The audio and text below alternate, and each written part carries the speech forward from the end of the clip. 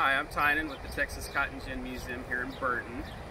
And I'm Ronnie Stanley with the Cotton Gin Museum. And we are going to be planting our cotton patch behind us here today. We're trying to do it as period appropriate as possible, so we'll be telling you a little bit about that today. I'm going to turn things over to Ronnie for just a second, and he's going to explain kind of the process of getting ready to plant cotton. We're talking about the era really in the 1920s. That's a very common area for us to talk about here at the museum due to some of the equipment that is in our cotton gin. So we'll be talking about methods used in the 1920s for the most part. So, Ronnie? Back in the 1920s, the only mechanical tractor you'd have probably be the Fordson. And the only thing it would really help you with on a cotton farm is turning over the ground to begin with a turning plow. And everything else was done by horse, mule, donkey, whatever, oxen. So when you got through picking your cotton, you would come across with a stalk chopper, and it would go across the ground and knock the stalks down, and then you would take a middle buster or a turning plow and you would turn that under. And then sometime in the winter, you would take a middle buster pulled by horses, and you would plow the rows up and getting ready for the spring planting. So over the winter months, all the clods, such as these, once they get moisture and they freeze and they dry out, they crumble into usable dirt. And the earlier on you can get it, the better soil conditions you'll have for planting the cotton. So right now we have it not as good as I'd like for it to be, but it's good enough to plant cotton. We have some good dirt here. It looks like it has a mixture of sand, loam. It's not so sticky as to stick to your plow, but it's not so sandy that it's going to lose all its moisture. So it should be a really good ground for planting.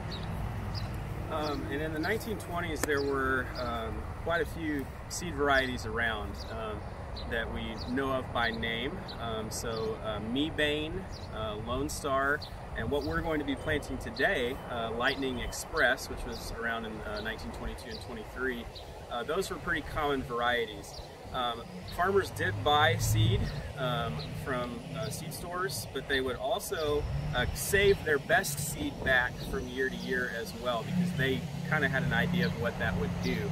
As that seed maybe started to kind of decline in quality, that's when they might go back and buy some seed. There were a lot of varieties that people didn't necessarily know about because they were their own cotton. They hadn't named them necessarily, so there may have been hundreds of varieties that never received a name, so it can be difficult sometimes to track those. But we are, another one that was common was Texas Stormproof, and just like its name, it says what it's good for, which is avoiding the thunderstorms and things that can damage cotton. Especially when it starts to open into a boll. So there were many different types of cotton. As far as planting methods go, we'll have a few videos talking about planters in general, but today we have a planter. It's an International Harvester planter. It's part of a collection that was put together by Emery Schultz in our warehouse, and he did a very nice job with that little collection, a little display area. But this planter here was capable of planting, about 7 acres of cotton a day. So that would be a pretty good clip. It would be pulled by mules or light horses. It's a light enough planter that you could do that. You might also have 2 seed canisters so that you could plant 2 rows at once. You commonly see those being pulled by up to 4 horses because they're a little heavier and require a little bit more.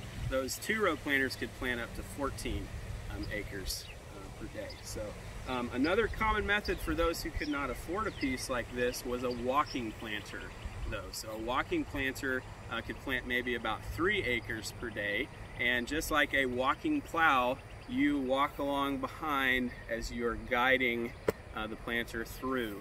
Now, we're going to be planting our seed about 4 inches apart, which is pretty normal, and we'll be planting it in these hills behind us here.